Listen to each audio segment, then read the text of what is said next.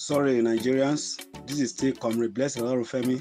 Please, let's stay calm. Let's stay calm. Surely it is going to be well. This money will be disbursed. This money will be disbursed. Yes, you don't expect Chief Akogun to come up and tell you everything he has got to know. He can only bring it to you with parable. He has spoken to us in parable. Some of us who understand parable, we have understanding of what he's trying to pass across to us. People in grant ecosystem, a particular date has been given to Chief Akogun, which he have liaised it with one or two persons. Somebody like me, he told me that they have given a particular date. But if that date come, which is no long anymore, so if that date come, if this thing did not disburse between now and the date that was given, please be rest assured that Akogun is ready to blow the whistle, and we are ready to follow the trend. I repeated it. If that particular date that was given to him, disbursement did not occur, somebody like me will push him, and I will come out and tell the whole world that Akogun told me that they said so date. What is happening? Why does it not happen that day? Then from there we take it up. So we are not afraid of saying if we protest, they will take the money away. All this one are fallacy. Na threat. Na threat. Na just say if we protest, they will tell the money. Na threat. That is it. So the money don't enter. It don't enter. Forget this money. It don't enter Nigeria. It don't enter Nigeria. You know if you take them away, you know they on paper again. This money no be paper again. It don't they account. So they must disburse them.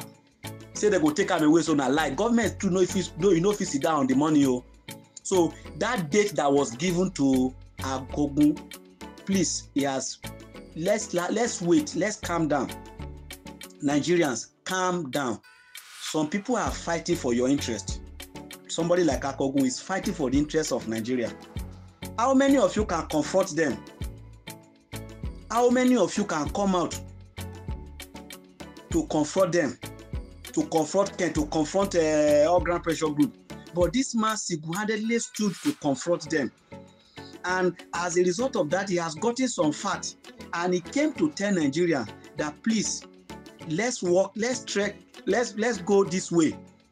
But I never see what he has done that is wrong, that warrant this yeye boy that has no home. We come and now talking to Akogun. Ken, call your boys to warn them. Nigerians, let's be calm. The money is there. Yes, it's not like any other grant. The money is there. If it is not there, if we know there is not there, we will say it, but it's there. We know the people that were in charge. And the people that were in charge can never be lied to Nigerians. People that were in charge cannot lie like the former liars, but like the lie of UAAG. UAAG has been lied to Nigeria for the past 1 year. But this one, there is no lie in it. Yes, this grant it has no name and it must be disbursed. Yes, God will help us. This grant has no name and the person that holds does not even want anybody to know him. He does not even want title. So if they are telling that UAAG is not UAAG money, I'm saying it with all my mouth, it's not UAAG money. So if Kenegbelo and Ken boys cannot keep their mouth shut, Nigeria will come after Ken and Ken will disburse the money he claimed he has. Thank you, Nigerians. Let's just be calm, please. We are begging. Be calm. No riot, no protest, but no worriness. Just keep your mind down. Continue your daily activities. Stop reading things that are not palatable to you. Stop listening to voice notes that can shoot your blood pressure up, and wait. This money must be disbursed. God bless you, Nigeria. I still remain your comrade. Blessing Olorunfemi. Thank you.